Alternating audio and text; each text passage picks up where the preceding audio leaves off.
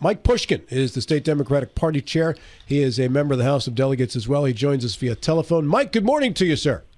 Good morning. Thank you so much for having me back on. It is wonderful to speak with you again, to get the Democratic perspective on the governor's state of the state last night. Mike, what were your initial thoughts as you heard the governor move on until 8:33 last night is when I clocked him as being finished?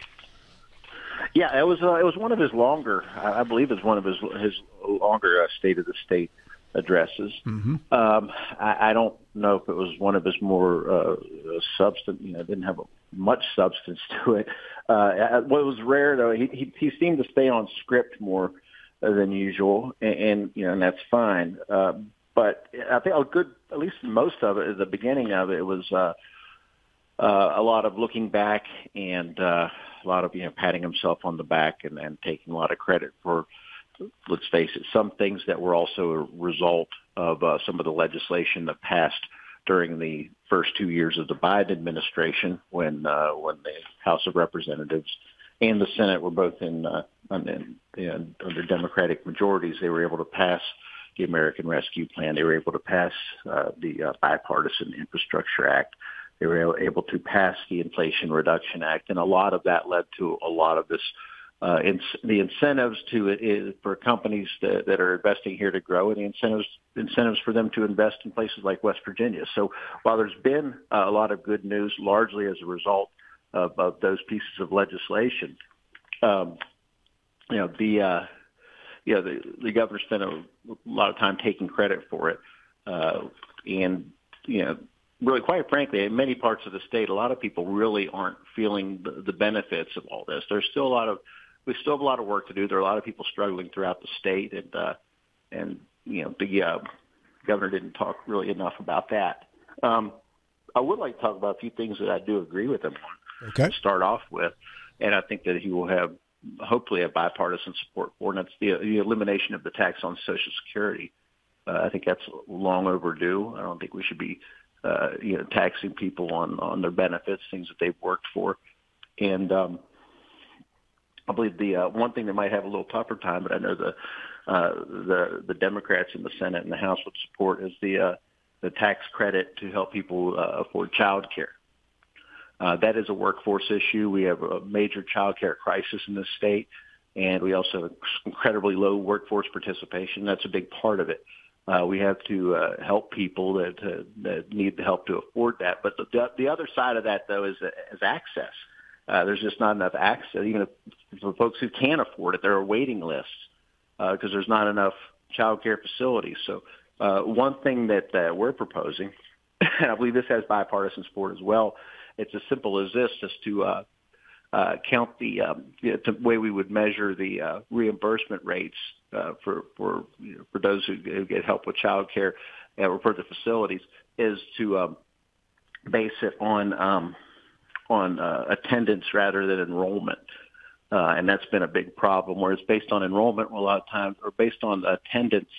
No, they're based it on enrollment, not attendance. When it's based on attendance, you have a lot of toddlers at that age. They catch colds, they get sick. They're not their best at showing up, and it hurts a lot of these child care facilities. It's made it harder for these child care facilities to stay in business. That's something that's very important that we need to work on as well. Also, we would support I think it's a great idea to invest in West Virginia State University. Very good. Mike, you are the minority chair of Health and Human Resources, and the governor mentioned the three new folks who are heading up the now divided DHHR. Give me some insight as to what this legislative year might look like in regards to trying to make sure that has been an effective split. Well, I think we have a lot of work to do, and those. I mean, I think they're all fine selections to head up these new departments. One thing that I've worried about all along is, unless there is a real culture change in these departments, instead of having one large dysfunctional department, is having three slightly smaller dysfunctional departments. So a lot of work needs to happen. The Committee on Health and Human Resources is going to meet, one of the first committees to meet. We're going to meet this afternoon. That's one of the things that we're going to take up, is a bill that deals with the separation of these departments. But it leads me to something else. When it comes right down to it, it's under one of these departments is our foster care agency. And while the governor, he brought it up that we still have this foster care crisis, basically he followed that up just by saying, we need to do something about it. Well, we don't have enough workers in CPS. We don't have any. There was no mention of how we're going to attract people to that incredibly tough job. There's no real mention of how we're going to, help families and provide services for families before they get in the position of having their children removed from the home. No mention of that, and that's really quite hard to do when you're bragging about flat budgets. So yeah, I'm concerned about a lot of the stuff that wasn't said last night, mainly just paying lip service to the foster care crisis in this state.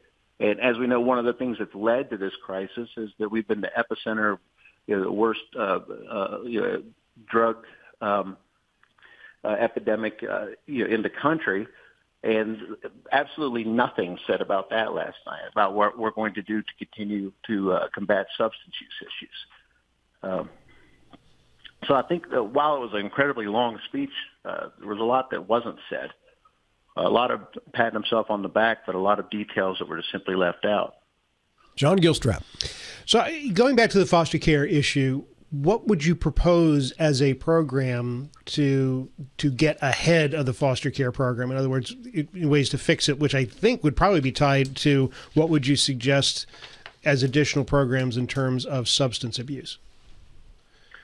Well, I mean, there's all sorts of programs to address it, but when you're bragging about a flat budget, you have to make cuts in those areas, and not even talk about growth in those areas. We're talking about different services that could reach out to families before they get to that point.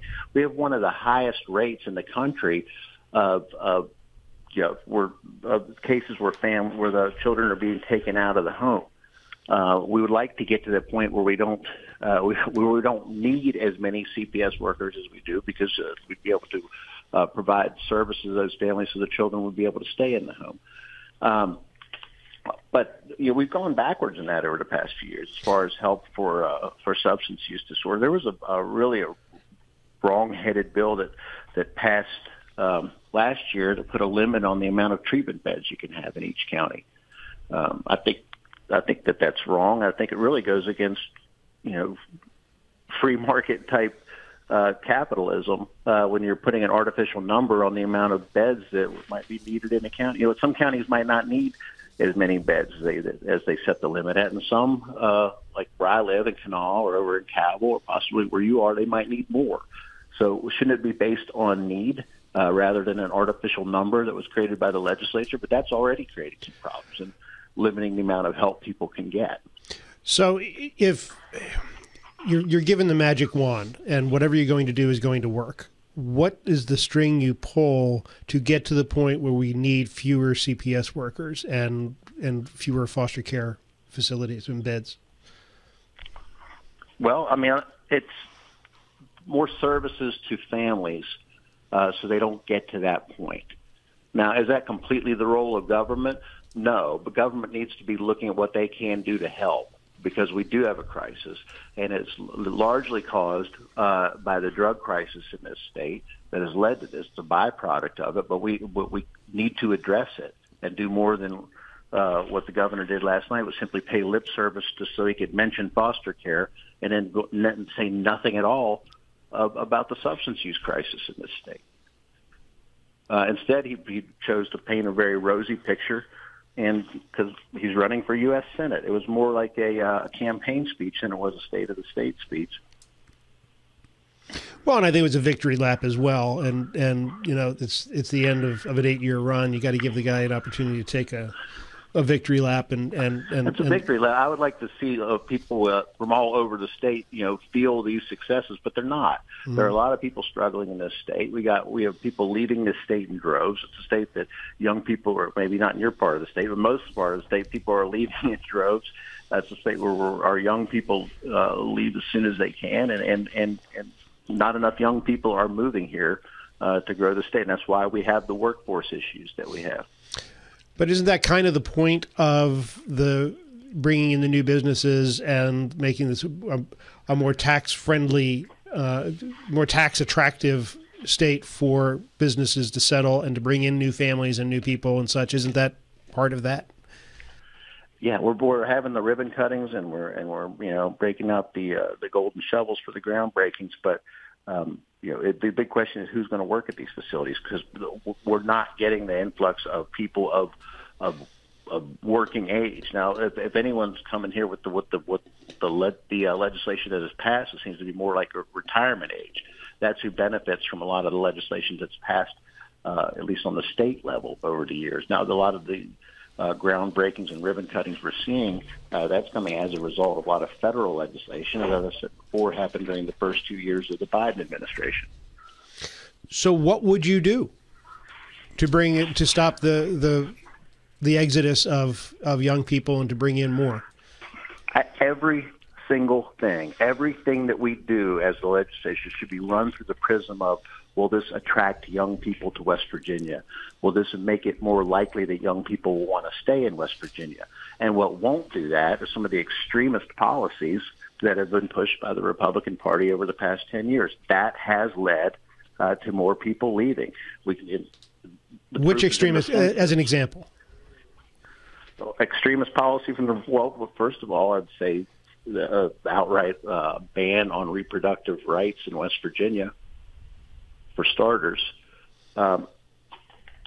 Many things that the Republican supermajority have done over the years is just not aimed at bringing people to the state. In fact, it's had the opposite effect. The proof is in the census. Matt Harvey. Delegate Pushkin, I'd like to get your thoughts about the 5% pay raise that was announced by not announced, but proposed by the governor for all state workers. Okay. Well, yeah, we support the pay raise as far as on the Democratic side. I hope that he has support, from the Republican side, most specifically from the Senate Finance Chair. I've already heard rumblings that there's going to be some issues with some of the proposals that the governor made last night, but from the Senate Republicans. But I think we should also be looking at a cost of living adjustment for retirees. That's something he didn't mention. Well, it's meant to offset the premium increase in PEIA. I think until we find, and something he also didn't mention was the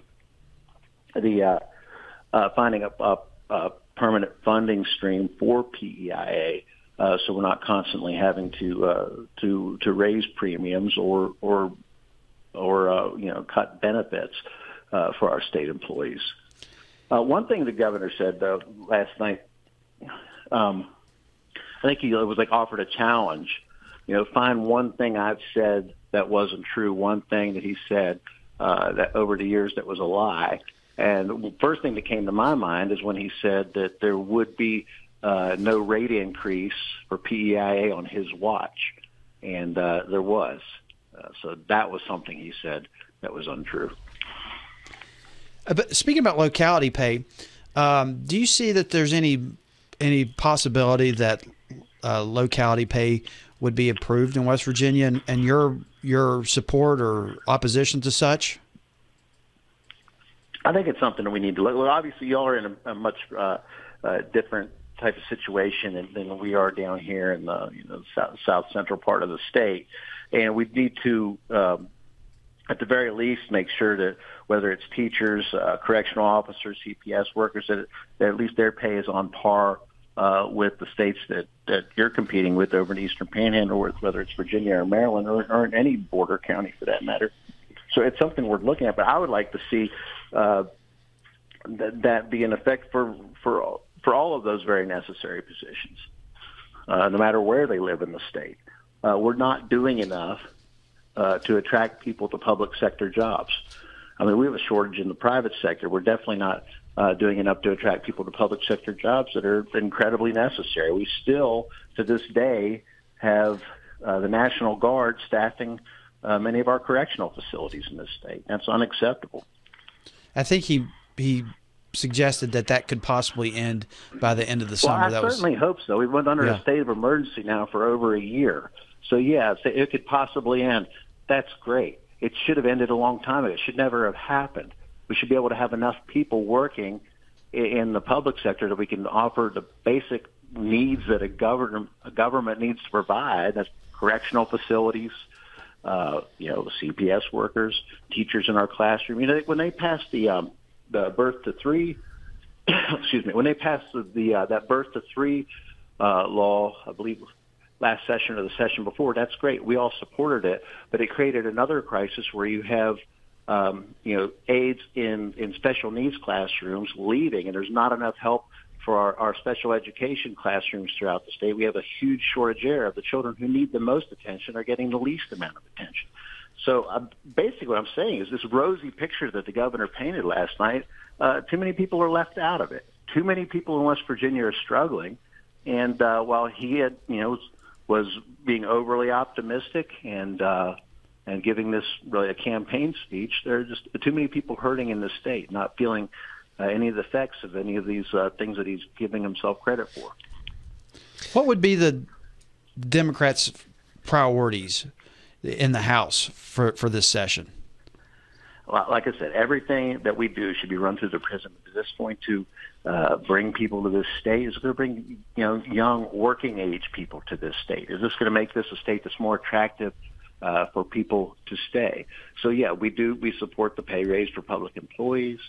We support any kind of incentive we can to help people get access to child care, to help people afford child care so they can go to work. We would support a permanent funding stream for PEIA so we can stop raising rates on the backs of our public employees, make those jobs more attractive. One thing that I'm working on is the reform of the Public Service Commission.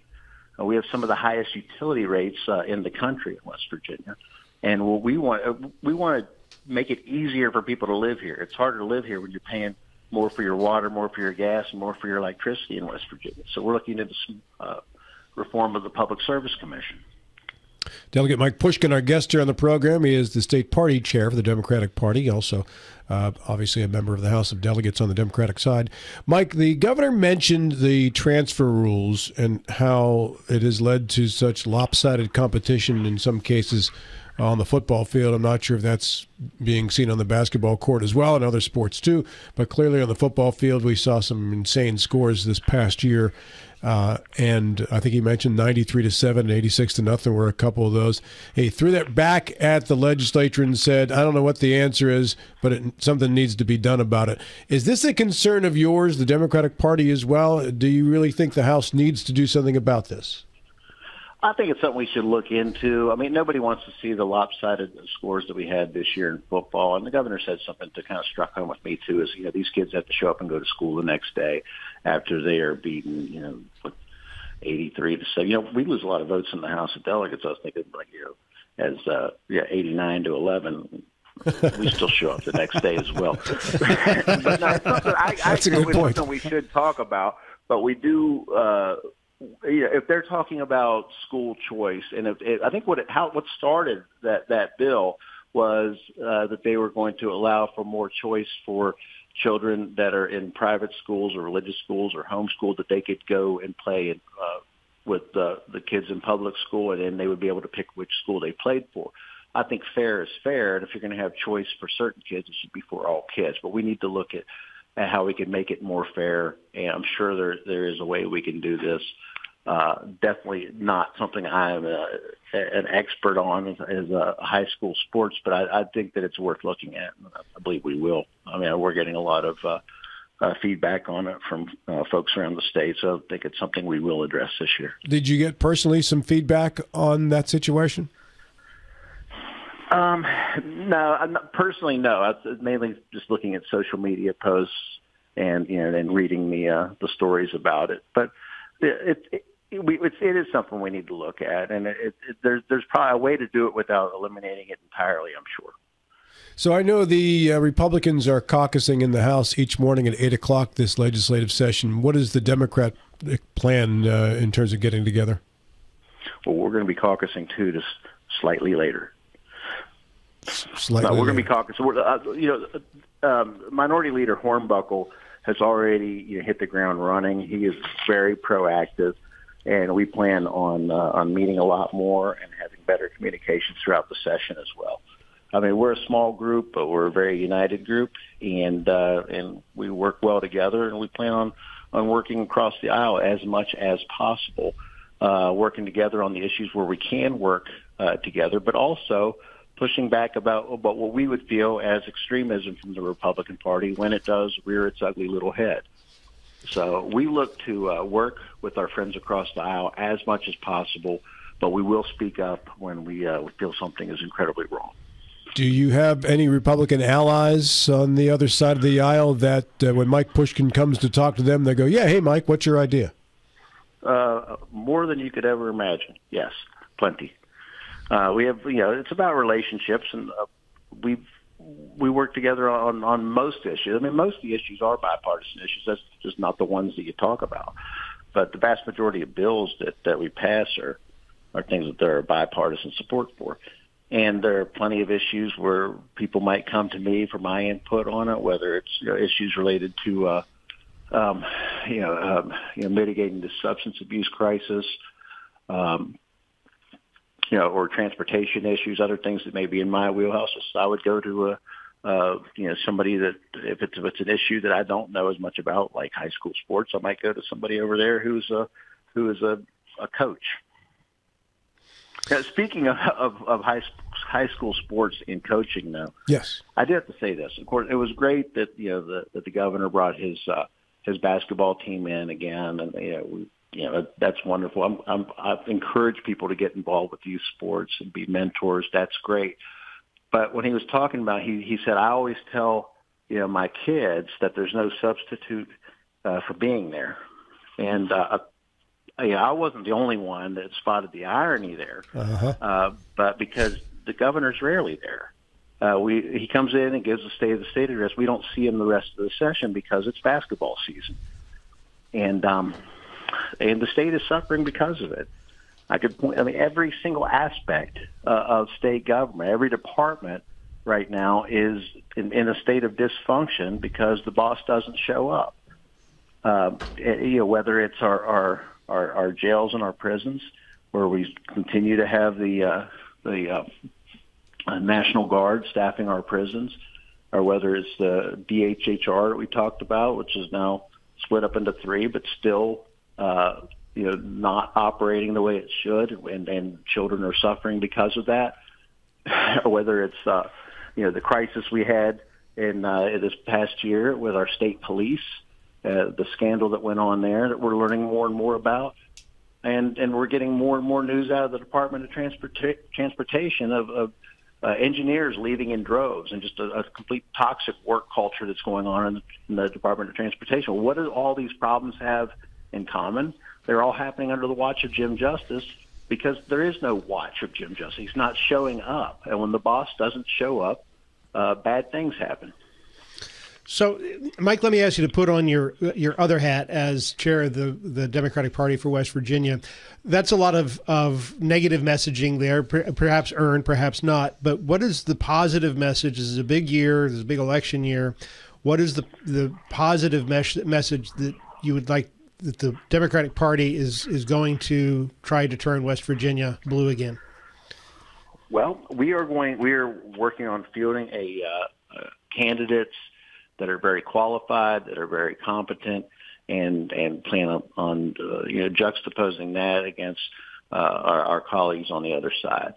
And we've already had some really great candidates step up and file. In coming weeks, you're going to see much more of that. But what I'd like to point to are candidates that know how to do the job and will show up and do the job.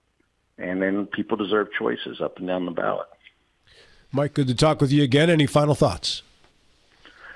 Well, I just like I said, it was a very long speech last night. It was a bit short on substance.